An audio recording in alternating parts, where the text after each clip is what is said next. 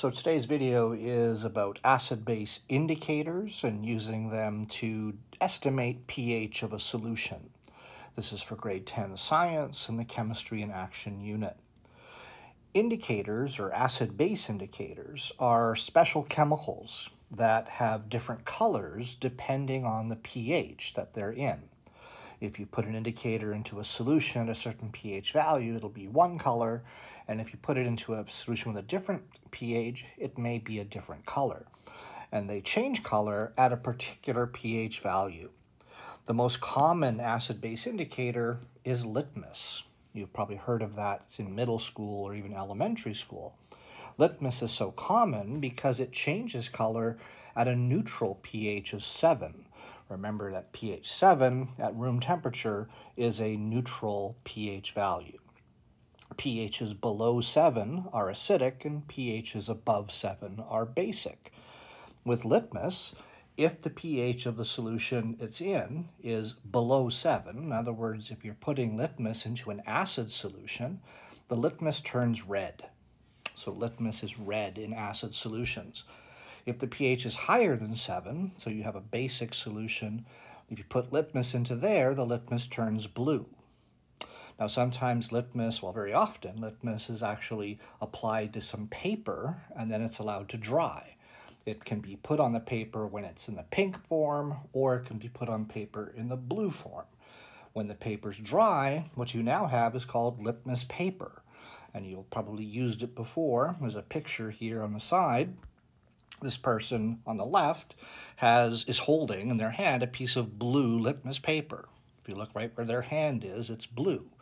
They're dipping it into an acid solution, and we just said that if litmus goes into an acid, it turns red. So in the solution, the litmus paper there is turning red. That's the test for an acid. You have an acid, you know the pH is below 7. If you put blue litmus paper into the solution and it turns red. On the other hand, if you have pink litmus paper, or even if you took that piece of paper you just dipped in the acid and it turned pink, if you dipped that into a base, so dip it into a solution whose pH is above 7, then the red litmus paper would turn blue. So litmus paper is used to quickly determine if you have an acid or a base. Okay? Make sure you're familiar and you can describe the litmus test. But litmus is just one of many, many, many acid-base indicators. Here on the left side of this table, we see a list of several indicators. There are hundreds or thousands of indicators out there. Methyl violet, thymol blue, some of them have strange names, brome cresol green. Down below you have something called phenolphthalein, and underneath that thymolphthalein. So these are strangely named chemicals. But notice this, let's interpret these color stripes. Take a look at methyl violet, the one at the top of the list here. Methyl violet, notice that it has a yellow color when the pH is very low. So if the pH here looks like it's below about 0.5 pH value, the methyl violet is yellow. But if the pH is above 1, it looks like methyl violet turns violet. So it's yellow below pH 0.5. It's clearly violet when the pH is above 1. Even over here at pH 6 or pH 4 or pH 9, methyl violet would be violet. In between 0.5 and 1, that's where it's changing color, and it may be hard to describe what the color is there. But clearly, below pH about 0.5, you'd see yellow, and at any pH above 1, methyl violet would be violet colored. Another very common indicator is phenolphthalein, down below, near the bottom of the list. Phenolphthalein we use a lot in grade 12 chemistry. Look at its color change. The pH where it changes color, so around here I guess, it's changing color. At around pH about 8 to 9 is where it's changing color. If the pH is below 8, at any pH value below 8, phenolphthalein would look colorless. So if you put phenolphthalein in a liquid and what you have looks like water, it's colorless, then you know the pH is less than 8. But when the phenolphthalein is put into a solution with a high pH, oh, let's say around 9 or higher, then here it says it turns red. Usually we say it turns pink. Phenolphthalein usually turns pink is a more accurate description, but people just say red because of this table we're using. So if you have phenolphthalein that looks pinkish or red, you know the pH is above 9. Okay? Now some indicators actually have multiple color changes. Take a look at thymol blue, the second one on this list. Thymol blue, when the pH is very low, so at any pH value over here, actually let me change my highlighter color, at any pH over here, the thymol blue is red. Then at around pH 2, which is maybe just a little bit before that, it starts to change color. When the pH is above 2, at any pH from just above 2 all the way up to around pH 8 or maybe even pH 9, it's going to be yellow. So at anywhere in between there, it's yellow. And then when the pH gets above 9, maybe a little bit higher than that, the color of this indicator turns blue. So with thymol blue, if you saw red after adding thymol blue, you'd know the pH is very low. It's about 2 or lower. If you see blue with thymol blue, you know the pH is very high. It's higher than 9 or higher than 10. If you see yellow with thymol blue, then the pH is somewhere in between there. It's somewhere between 2 and 9 or 2 and 10. Okay? So that's how you interpret these indicators. I've got a table down below here. Suppose you add methyl orange to a solution whose pH was 10. So you're putting methyl orange, that's this indicator up here, into a solution, and the pH of that solution is 10. What color would you see? Well, looking over here, when the pH is 10, that's over here. With methyl orange, that's going to be in the yellow-orange region. So we would see a yellow-orange. Phenolphthalein, you put that indicator into a solution whose pH is 5. What color would you see? So phenolphthalein, this guy down here, you're putting it into a solution of pH 5. What color would you expect? Well, phenolphthalein at pH 5 is around here, that's in its colorless region. So phenolphthalein would be colorless. It would look like water. Bromethymol blue at pH 2. So put a few drops of bromethymol blue into a solution whose pH is 2. What color would you expect to see? Well, pH 2, about there, that's in the yellow region for bromethymol blue, so it will be yellow. And finally, chlorophenol red. If you put it into a solution at pH 8, so chlorophenol red is right above the bromethymol blue. Oops, let me erase these other dots here. The pH it said was 8. So what would be the color for that indicator at pH 8?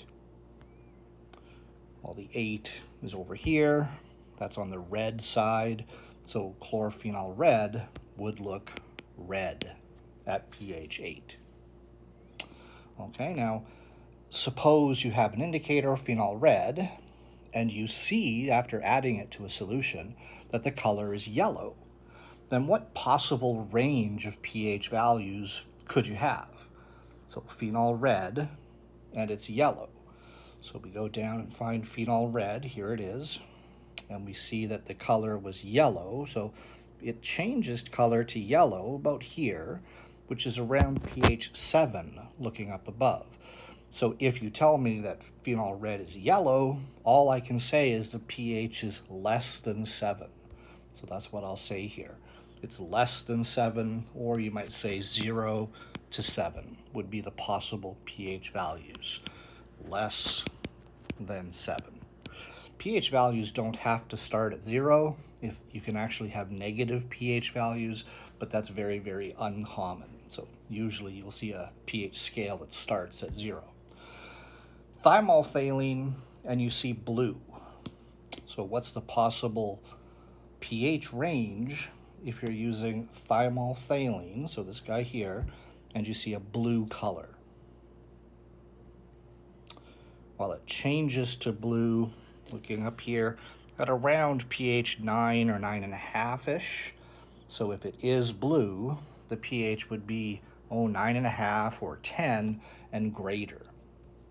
Okay, so you can say here 9.5 and up, or maybe over 9.5. Okay, the pH range is somewhere above 9.5. Methyl red, and you see red. So here's methyl red, and you see the color is red. What's the possible pH range for that? Well, methyl red changes to red at around pH 5. So if it's red, you could say the pH is less than 5, or 0 to 5. Less than 5 would be another way to put that. Thymol blue, and you see yellow. So thymol blue, and you see yellow. So here's the thymol blue, and you see the pH is, the color is yellow.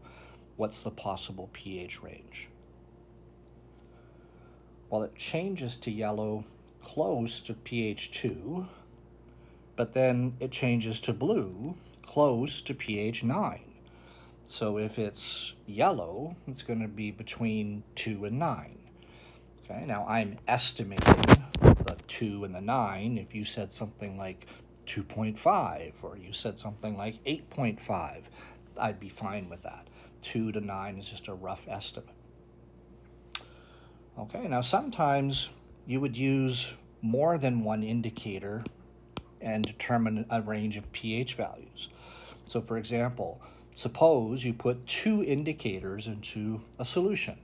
You divide your solution into 2 beakers, you put a drop of phenolphthalein in one of the beakers, it's colorless. And you put a drop of methyl red in the other beaker, and it's yellow.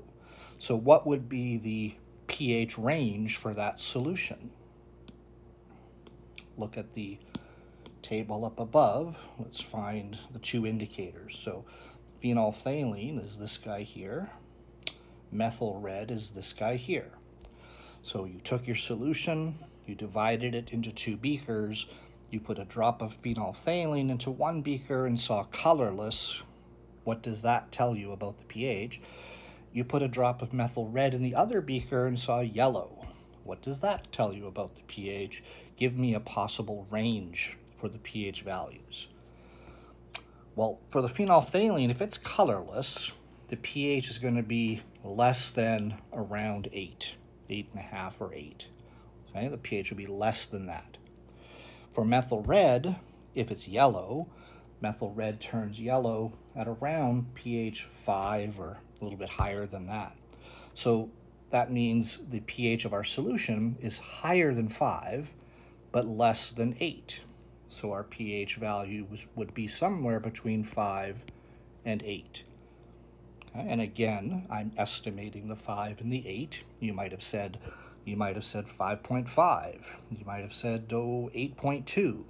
As long as we're reasonably close to this, you'd be good.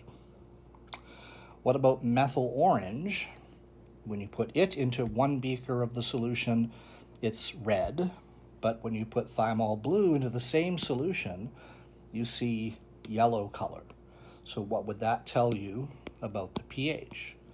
So with methyl orange, that's this guy up here, and thymol blue, which is right above it. So with the methyl orange, you see red. And with the thymol blue, we see yellow. So methyl orange was red, thymol blue was yellow. What does that tell you about the pH range? While if methyl orange is red, the pH is going to be less than about there, so maybe less than 4. And if the thymol blue were yellow, it's somewhere between 2 and 9, or 2 and 8.5 or so. So if it's less than 4, but bigger than 2, then the pH has to be somewhere in that range. Some bigger than 2 and less than 4. So the pH is going to be between 2 and 4.